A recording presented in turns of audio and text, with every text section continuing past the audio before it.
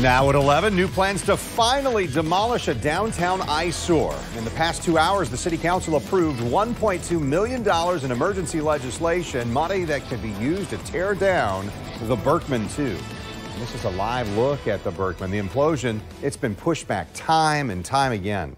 The partially completed building has sat vacant on East Bay Street since 2007. You'll remember a parking garage collapse killed a worker. News4Jax reporter Bree Isom joining us now. Bree, city officials say the structure is an immediate threat to life and safety. Safety was a big concern that was mentioned tonight, but this safety concern right behind me, this will all be coming down soon, as said in City Council tonight. So peace of mind, the contracting company claims the owner of the Berkman wasn't paying them. That's why the city had to act so fast on this.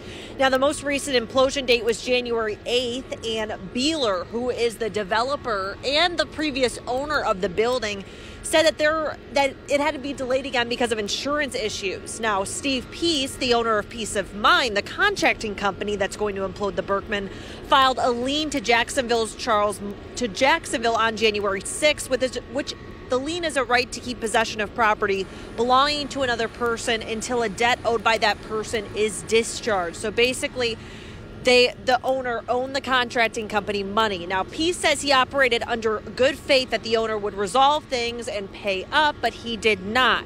Now, the contractor also noted in his letter that because they had to weaken the Berkman II structure to prepare for the implosion, the building was not structurally sound. Now, they can't predict the structural integrity during a significant weather event, especially. That's why it's such a big safety issue. Now, Councilman Rory Diamond was one of 15 who voted to pass this. There comes a point where private property rights run up against public safety, and we're there. This is a dangerous building. You don't have to look very far down Florida coast to see what happens when a building is neglected this long and dangerous things happen. Now, Park Beeler, who owns the previous company that was in charge of imploding and scheduling that imploding, said that this was not fair, and he disagreed with what was decided on tonight. There was not any opportunity for me to challenge anything that was said by Brian Hughes or by the city attorney.